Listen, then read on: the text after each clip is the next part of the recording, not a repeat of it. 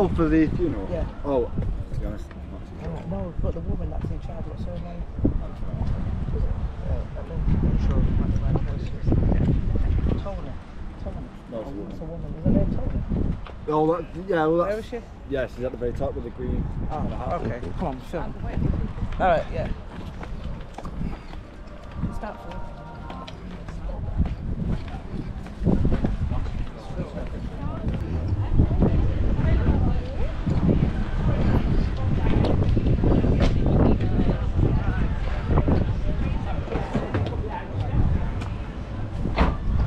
Right, you go in the front. Go for the front.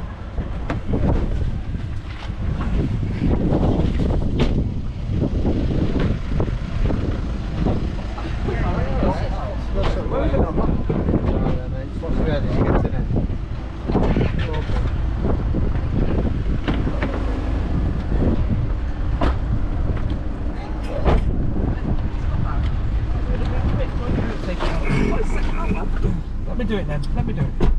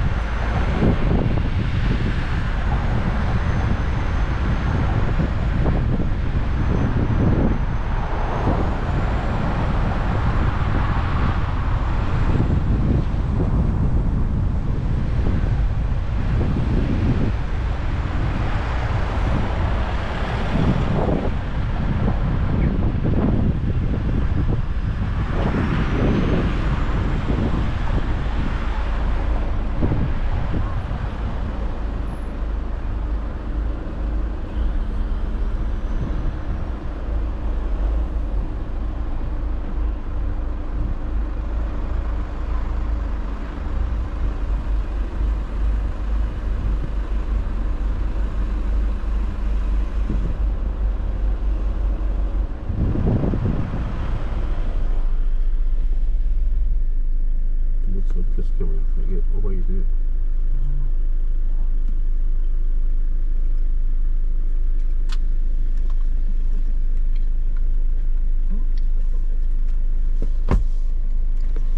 Mustn't get to get over it though.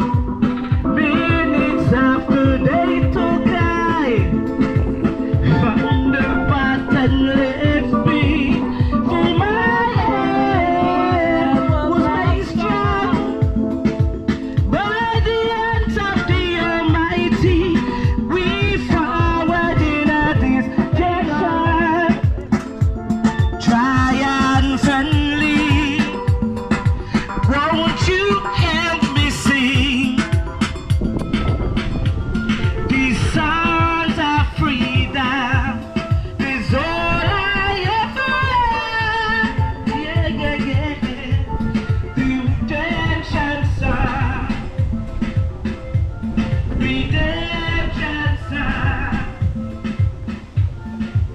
The pirate, yes, they were fine. Stole night to the Russian ship. Minutes after they took I from the bottomless pit. For my head was made strong by the hands of the Almighty. We forward in this Say again. generation. Okay. Triumphantly, won't you help me sing these songs of freedom? That's all I ever had. We dance.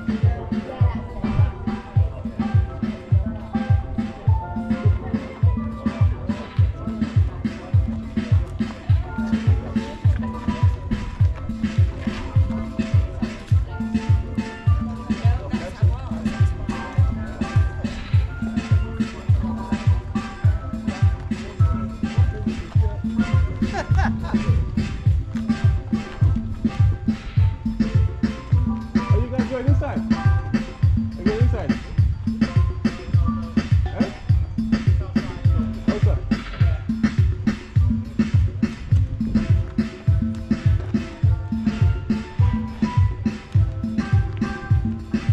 All right.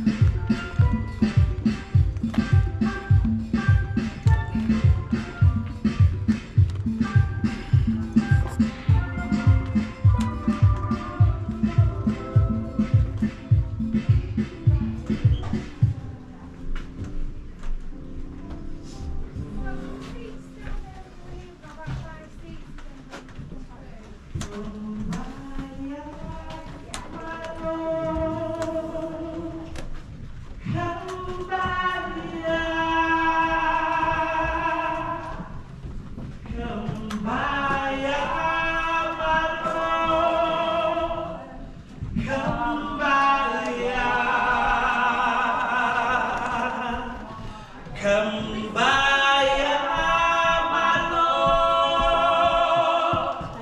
Come by, oh Lord. Come by.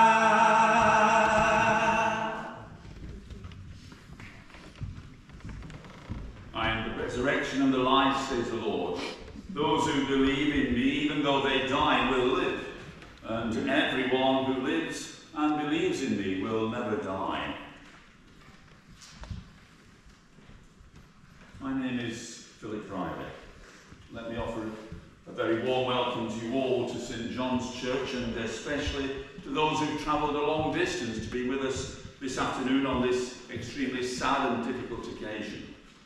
Through the service, I hope that you will be able to express your love, faith and feelings, and to wish Carmen Godspeed.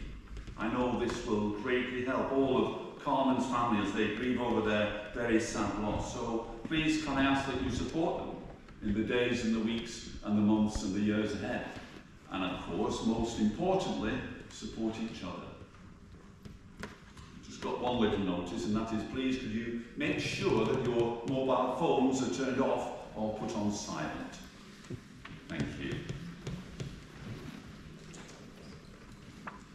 We meet in the name of Jesus Christ, who died and was raised to the glory of God the Father.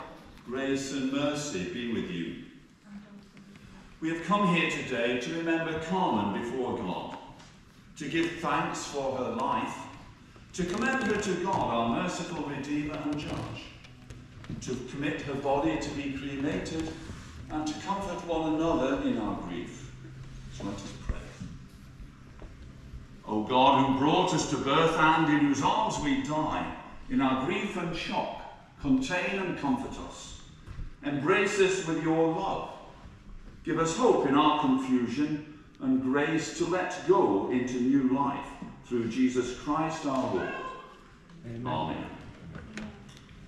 Knowing that we are to trust God in all things and try to follow Jesus Christ as our Lord and Saviour, we continually stray from the right path. As children of a loving Heavenly Father, let us ask his forgiveness, for he is gentle and full of compassion. God of mercy, we acknowledge that we are all sinners. We turn from the wrong that we have thought and said and done, and are mindful of all that we have failed to do. For the sake of Jesus who died for us, forgive us all that is past, and help us to live each day in the light of Christ our Lord. Amen. May God our Father forgive us our sins and bring us to the eternal joy of his kingdom, where dust and ashes have no dominion. Amen. So we stand now, if you're able, to sing the hymn in the service booklets, Amazing Grace. Diana will sing up the first verse, and we join in with verses 2 and the following verses.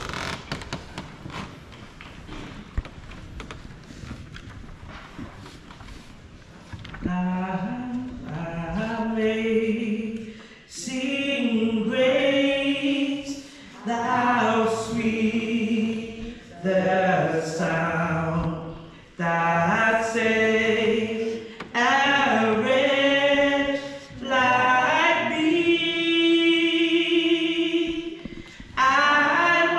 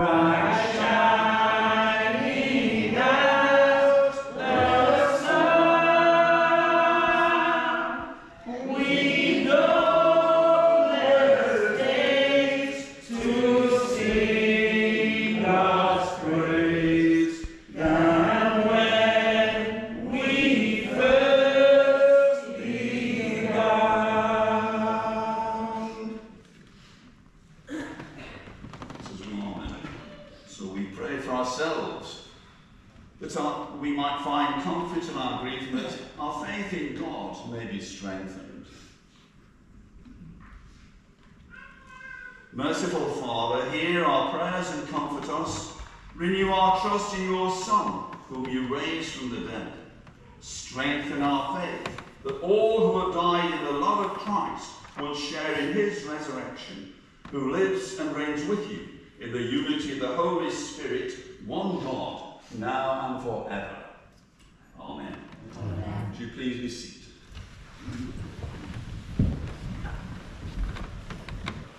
A reading from the second letter of Paul to the Corinthians.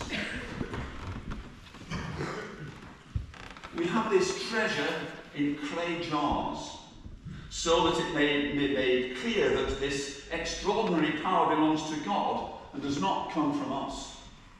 We are afflicted in every way, but not crushed, perplexed, but not driven to despair, persecuted, but not forsaken, struck down, but not destroyed, always carrying in the body the death of Jesus, so that the life of Jesus may also be made visible in our bodies. For while we live, we are always being given up to death for Jesus' sake, so that the life of Jesus may be made visible in our mortal flesh. So death is at work in us, but life in you. But just as we have the same spirit of faith as is in accordance with Scripture, I believed and so I spoke, we also believe and so we speak, because we know that the one who raised the Lord Jesus will raise us also with Jesus and will bring us with you into his presence.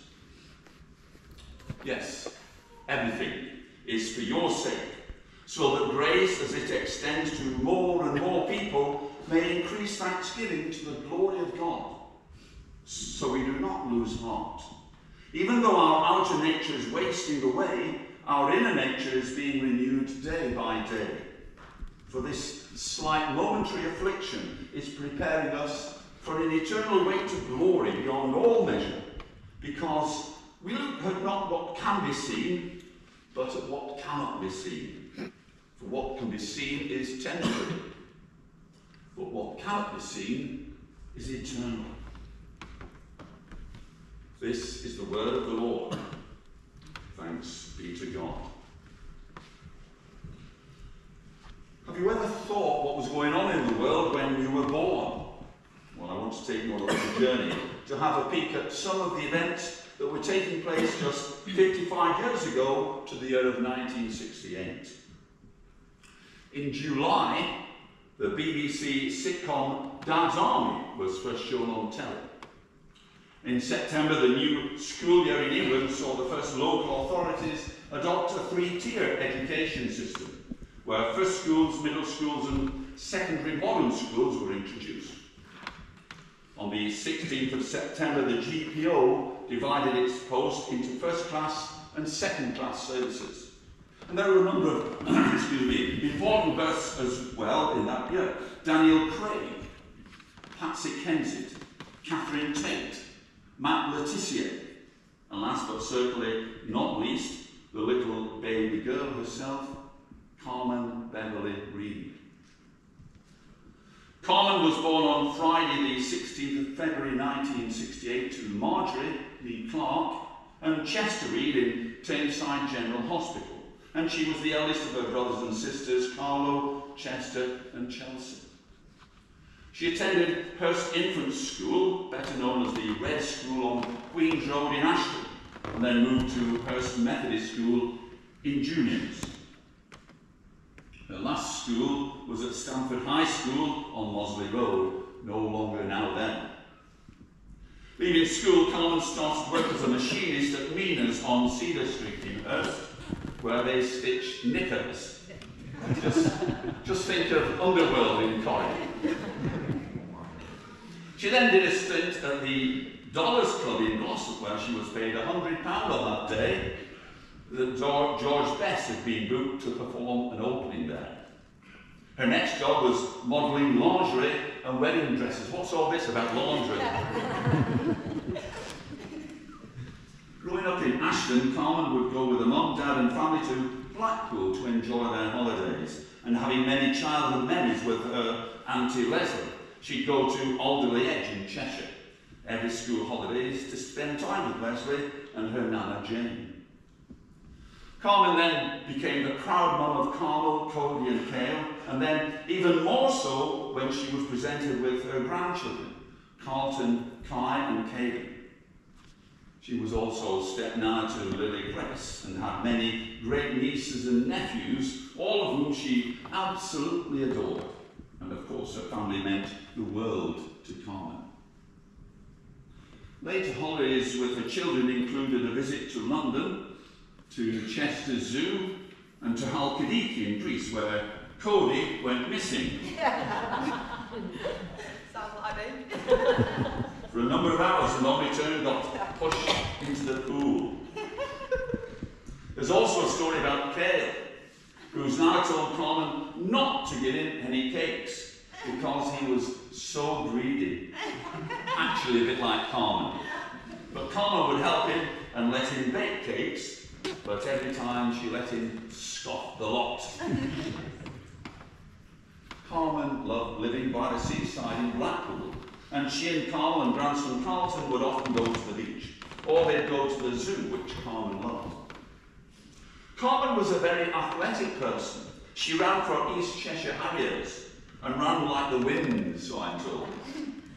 She was also a good rounders player and good at throwing the javelin, all of which she picked up when at Stamford High.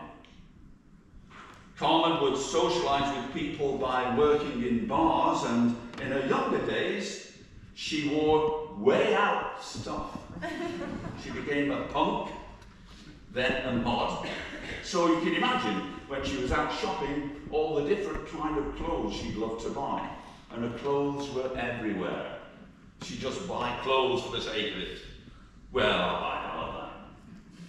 On one occasion at Christmas, on Boxing Day actually, a wild bird walked into the kitchen. The kids asked if they could keep it, which they did for 3 months, and called it Robin, because it looked like one. And it was well fed because they also had a tame bird as well.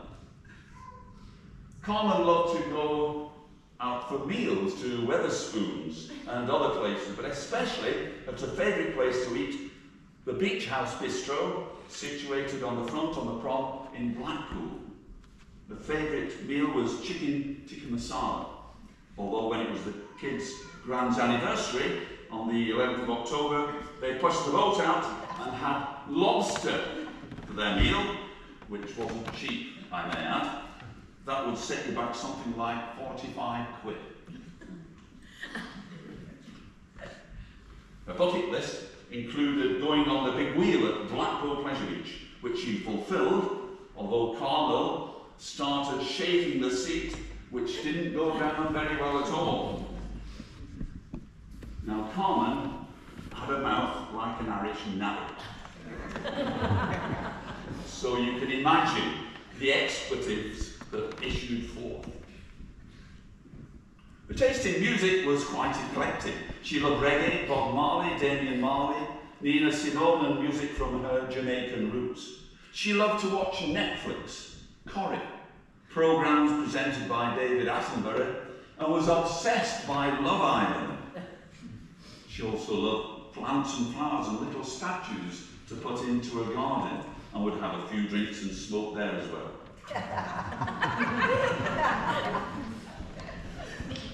Carmen was a free spirit who led a crazy, colourful life and had a lifetime of beauty. And I have to tell you about the recent time when she kissed Jeannie.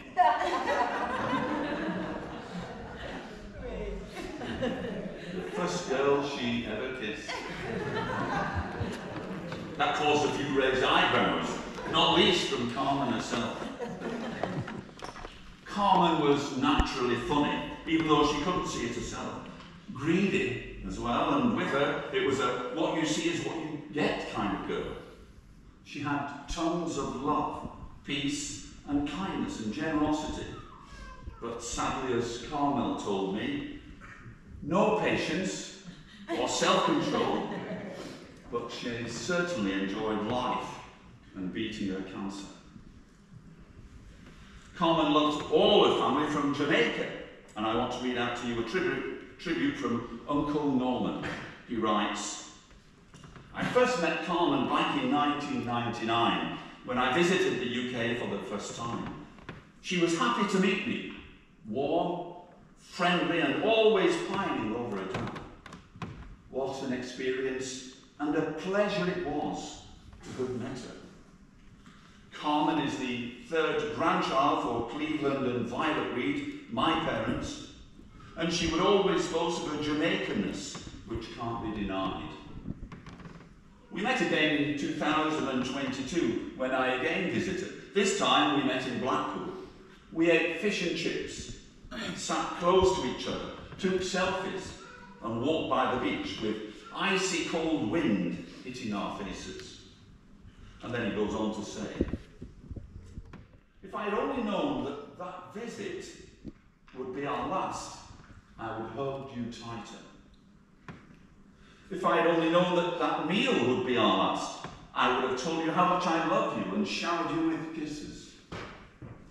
If I had only known those selfies would be our last, I would have put the camera on autoplay. We do know that if love and tears and prayers could bring you back, you would be here, smiling with us. Rest in peace, Carl. We love you. And it's signed from Uncle Henry, Uncle Norman, Auntie Elsie, Auntie Rona, Auntie Doreen, and Auntie Pam. Isn't that lovely? Now let me invite Chelsea, Kenwood and Damien to come out and read to us some poems.